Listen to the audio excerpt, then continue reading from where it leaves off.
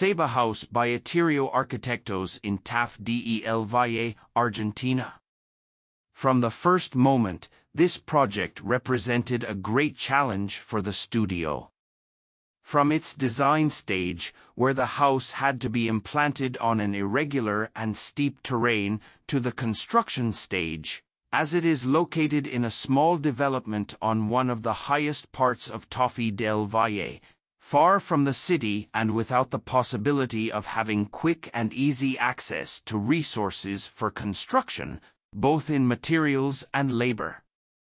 The land has 2,500 square meters and a slope of 13 meters from its highest point to the lowest. With these conditions, we decided to locate the house at the highest point of the lot to gain the best views towards the city of Tafí, the Langostura Dam, and the Ciudad del Moller, thus creating an imposing viewpoint from the main spaces of the house.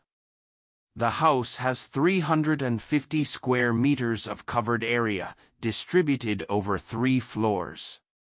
The basement takes advantage of the depression of the land to accommodate a covered parking lot, a workshop, and a storage room. The ground floor is divided into a social area, consisting of a single strip of kitchen, dining room, and living room connected to a terrace and a gallery, and a private area with 2 bedrooms, a bathroom, and a laundry room.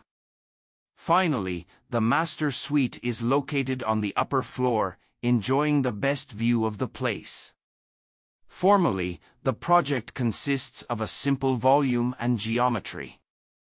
It is a volume of concrete and glass on a stone gabion base, and a cube clad in wood-like WPC siding that floats, seeking to stand out from its surroundings, contributing to the warmth and quality of the whole, with the use of new construction technologies to respond to the climatic conditions of the place.